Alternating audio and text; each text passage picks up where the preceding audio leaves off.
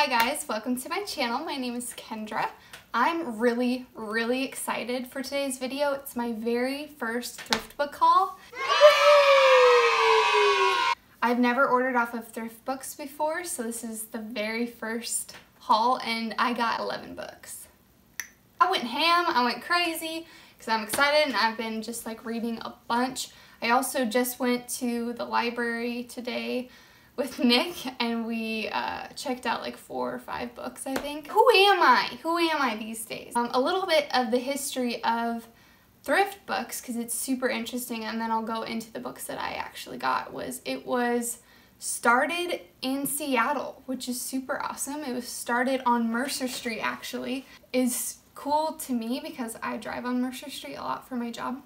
So when I saw that I was like, then they got like a bigger like warehouse in Auburn, and I believe that's probably where they're still at, and now they have locations like across the US. Super cool. They kind of rank it on the condition of the book, so the price will vary on the conditions of the book, so you can buy brand new books off of it. They have a really easy app to use. I love it.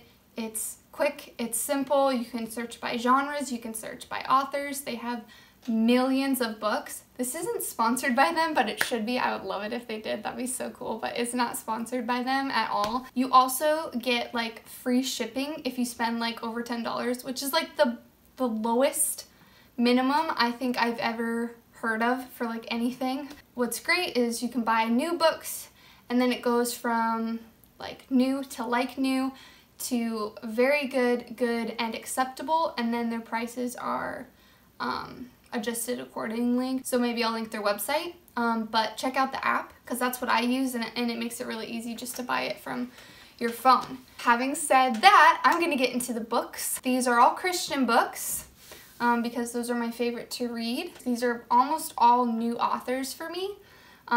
So I'm kind of excited about that, kind of nervous because I don't know if they're going to be good or not. So we'll see. We'll test out my discernment skills. Here's my stack of 11 books. I'm so excited. Who am I? Like, I've never gotten this excited for books in my entire life. Like, my family, especially like my older brother, would buy me books for my birthday and I would like never finish them. So he's probably just like not recognizing me at all right now because who am I? We'll just go from the first on the stack. This I've actually already started reading and I'm about halfway through. This is The Case for Faith by Lee Strobel, and this is the only one I can comment on because I've started reading it, but so far I really like it. And I didn't know that this was like the second book to The Case for Christ, which like is his really popular book. So now I want to also read that one. Either buy it or read it, I'm not sure. I'll probably buy it because I'm really enjoying this one so far, so I know I'll really like the first one. Because I really want to grow my bookshelf with like awesome books that I would be able to like lend out to people. Alright, then my second one is Teach Me to Pray by Andrew Murray, and I got this because he wrote Humility, which is one of my favorite books of all time. So I was like, okay, well this has got to be a good one then, Teach Me to Pray. What? The next one is Tortured for Christ. This, I think this is an autobiography. We learned about him and Corrie ten Boom in Bible school, and so I'm interested to read the book. It's so small, I'll probably read it in like a day or two, so. Okay, so this one was, I think, the most expensive one I got out of the bunch, but I heard them talk about it on a podcast I was listening to. Growing in Gratitude, Rediscovering the Joy of a Thankful Heart by Mary Kay Moeller, who is the wife of Albert Moeller. I'm excited. She seemed really sweet in like the interview on the podcast, and she was kind of just talking about gratitude and stuff, and I really liked what she had to say on it, so I was like, oh, that sounds like a really good book. Now that I'm thinking of it, I don't really read books by women authors, which is kind of sad. I just feel like sometimes like women authors, they just kind of cater to your feelings and like feeling good, and they're not as like bold and just telling you how it is and being blunt, and for whatever reason I like enjoy the bluntness. I don't know, maybe I just need to cultivate a more thankful heart.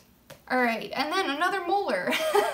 So I've got the wife, now I have the husband. So, and this is called Culture Shift The Battle for the Moral Heart of America. This sounds so good. Some other books that I've really liked kind of probably along these lines are Counterculture by David Platt. That one's really, really good. And then Right Thinking in a World Gone Wrong by John MacArthur. Those two are really good with just like culture in general and the biblical way to go about culture and just the different things that can plague us. Oh, weird. That's funny. There's someone's business card is in here. And then I got Things That Go Bump in the Church, which sounds really funny. I'm really excited for this one too. Mike Abendroth is one of the authors, and I read his white evangelicals. That is not right. Evangelical white lies. There's a distinction that's so important. White evangelicals. This is Explaining the Bible's Most Misunderstood Teachings. So this one sounds so good. This is one of the ones I'm like most nervous about, in the fact that I have no idea if it's going to be good or not. Yeah. I read this and then like for whatever reason it jumbles in my brain. Celebration of Discipline. The Path of Spiritual... No, see, even that I messed up. The Path to Spiritual Growth by Richard J. Foster. I have no idea if this is going to be good or not. I really wanted a book on discipline. I'm hoping I can kind of glean some stuff off of this. But it just makes me nervous when Eugene Peterson is like the very first person on the back to endorse it. I'm going to be hopeful, okay?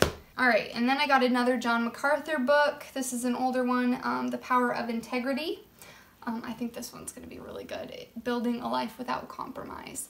So I'm excited. I really like John MacArthur's sermons and his books and all that stuff. I really enjoy him, and I think he's a really solid and good teacher. Okay, and then this was one I had to rebuy.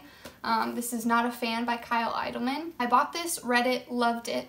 Gave it to Nick when we were dating, and he was like reading it when he was like going to college, and he would read it probably like in between classes, and then he like lost his backpack, which had like this and his Bible and a bunch of other things in it. So whoever got that backpack got some good resources and some great Jesus stuff, so hopefully it was an unbeliever. You get what I'm saying? But this one was only like, you know, $3 or $4, and when I paid for it the first time, I think I paid like $17. So save some money when you buy it on Thrift Books. And then because I really liked that book, I wanted to get another one of his books. So this is also by Kyle Idleman, and it's Aha! Awakening Honesty Action, the God Moment That Changes Everything. Because I really liked the Not a Fan, I thought I would really like another book by him, so we'll see. And then the last one, I have no idea either, but this is by Philip Yancey, and it's The Jesus I Never Knew. This one is really like tall. Yeah, I don't know anything about this. Hopefully it's good. This is my book haul.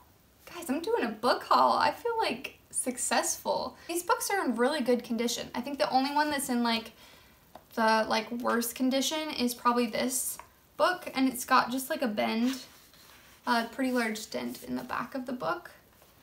But other than that, like everything else looks really good. So, you know, you can tell that they're used, but you get them for such a great price. Like you can't go wrong, and you're like being resourceful, and you're like not letting these books go to waste. Save the trees. I feel like I'm learning a lot of information, and I'd like to share what I'm learning. One, for me to be able to remember it better, and two, to hopefully benefit other people too. Just provide a space where I can encourage others and tell what I'm learning and just help people with good resources. So hopefully I can start doing maybe some book reviews, and anything else that you'd like to see, let me know.